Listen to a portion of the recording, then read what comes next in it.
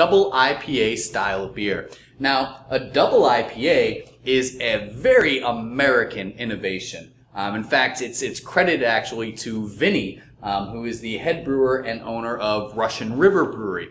The beer that's credited as starting the style is called Pliny the Elder, which unfortunately is only available in 3 states in the United States. However, Vinny, if you're watching, 5660 West Cycle, Florida Avenue. So, double IPA is essentially, it gets the name, it's derived from Imperial IPA. And Imperial IPA and double IPA are synonymous terms, okay? They mean the exact same thing. The term Imperial comes from the Imperial Russian stouts, which if you've watched the video before, you know it comes from the Russian Imperial Court, where the brewers would brew beers of higher ABV. So Imperial means just higher ABV, and double means the same thing as Imperial. So a double IPA is an IPA that's brewed to a higher ABV. Now, this is Stone Ruination, which clicks in at 8.2%. Which is obviously higher than a regular standard American IPA.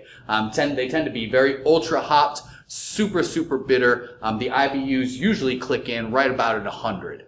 Yeah, that's right. And because it's an Imperial, it needs to be a higher ABV. You've got to put some more malt in it to get to that higher ABV. Absolutely. And because you put more malt in it, well, because we like our hops, you've got to even increase the already pretty big abundance of hops in a regular IPA just to account for the malt. Now, once you do that, if you're Stone, you put in all those hops and then some. And then when you're done with that, if you're Stone, you put in all those hops and then some more. Yep. Stone is really the brewery that started, arguably, but they arguably started the hophead revolution. Mm-hmm. So not only were they instrumental in the American craft beer industry in its infancy,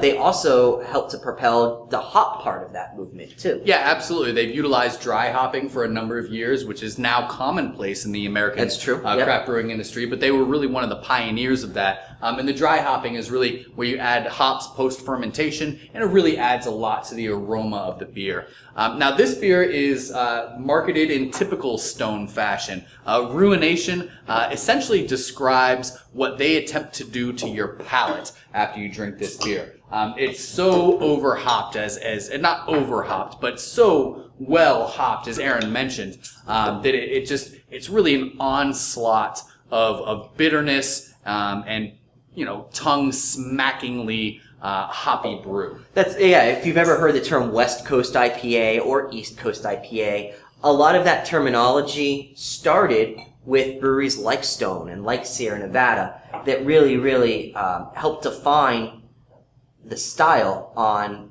the West Coast.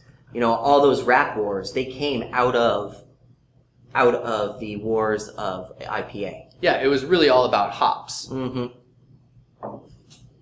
As a matter of fact, instead of let's drop the bass, it used to be let's drop the hops. That's right. Yeah. All right. So we pour this beer in. What a beautiful, almost a nice tangerine, unfiltered, cloudy.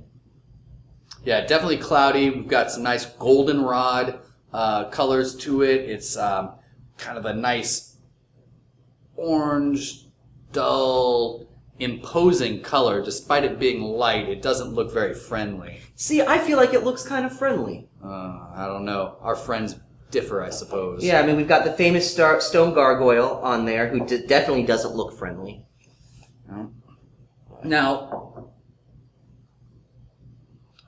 the nose definitely... That's not friendly. yeah. There's definitely a lot of big, aggressive hops in this. There is a big supportive malt backbone to it, as Aaron mentioned before. There has to be, yeah. In order to get the ABV up to the 8.2 that this beer clicks in at, you really have to have a lot of malt to have the amount of fermentable sugars to get that ABV. So it does have a kind of a nice toasted bread caramel base, but it's just been beaten into the ground by hops. I mean, it's really big. It's a little bit difficult for me to pick out what kind of hop. It's just one big hop It's Yeah, a hop bomb. it's- That's what it smells like. Anyway. It's a lot of grapefruit. It's pith, which is the white that comes between the flesh and the rind of a citrus fruit. It's a lot of grapefruit pith, some lemon pith, just pine and resin and sap all over this one. Yeah. All right, you ready to taste? Oh, indeed. Yeah.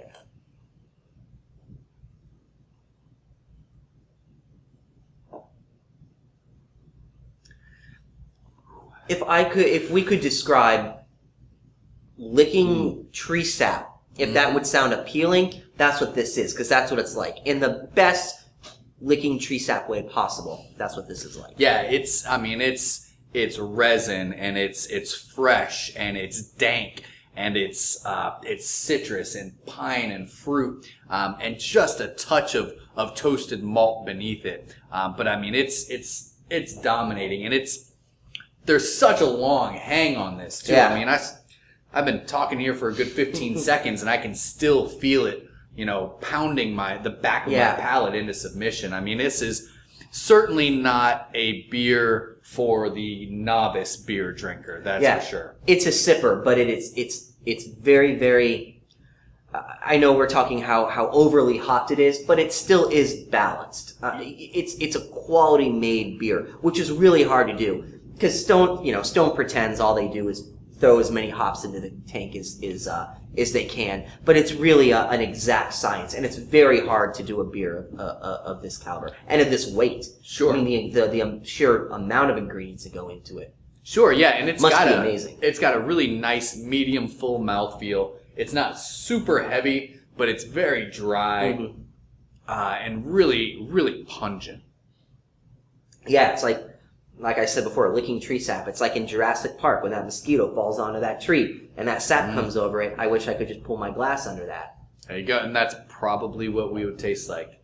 Jurassic IPA? I don't know. Oh man, if there were some dinosaurs right now walking around, it would be perfect. Now, this is a great beer to suggest for hopheads, okay? If you have a guest that comes in or a brew crew member that comes in that's really, really big into IPAs, this is absolutely an astounding beer to suggest for them. Now, I would not recommend this beer for somebody that's trying to work their way into hoppy styles of beer. It's very, very big, very aggressive.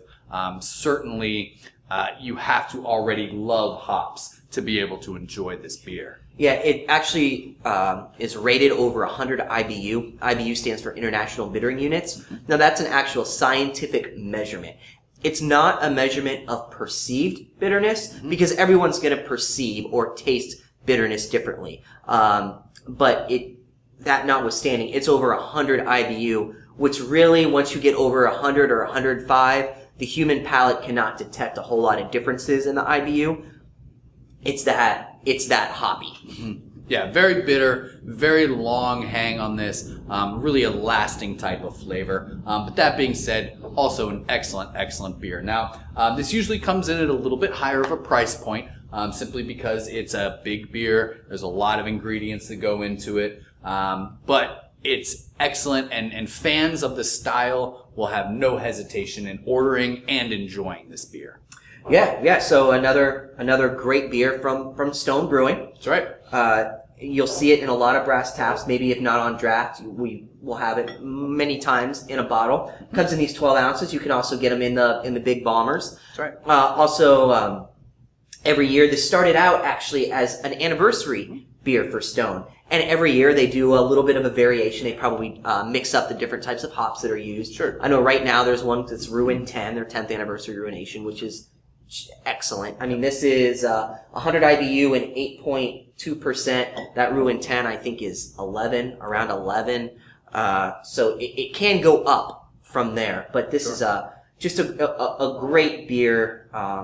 If you're really, really tired of that enamel on your teeth, you need to get rid of it. Absolutely. All right. Which, of course, we are. Yeah. Cheers. Cheers.